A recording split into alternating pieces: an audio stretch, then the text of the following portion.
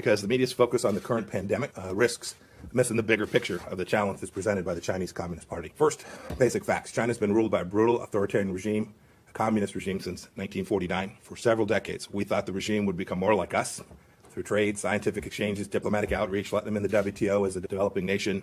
That didn't happen. We greatly underestimated the degree to which Beijing is ideologically and politically hostile to free nations.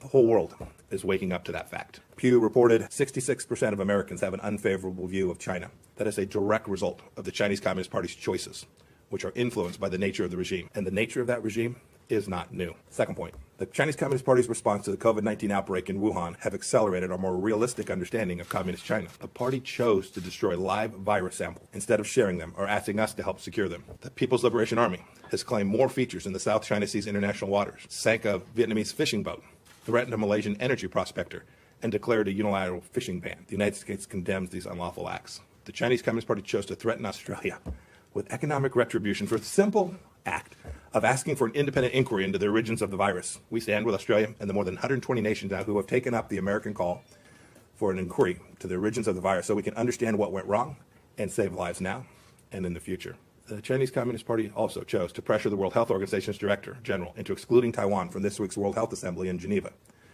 I understand that Dr. Tedros' unusually close ties to Beijing started long before this current pandemic, and that's deeply troubling.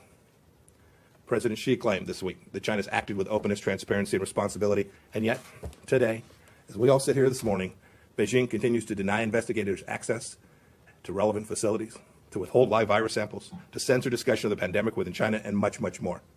If the Chinese Communist Party wants to demonstrate real openness, real transparency, it could easily hold press conference like this very press conference and allow reporters to ask him anything that they would like. Third, China's contributions to fighting the pandemic are paltry compared to the costs that they have imposed on the world. This plague has cost roughly 90,000 American lives. More than 36 million Americans have lost their jobs since March. Globally, 300,000 lives could be as much as $9 trillion, according to our estimates. Cost imposition on the world by the Chinese Communist Party's failures.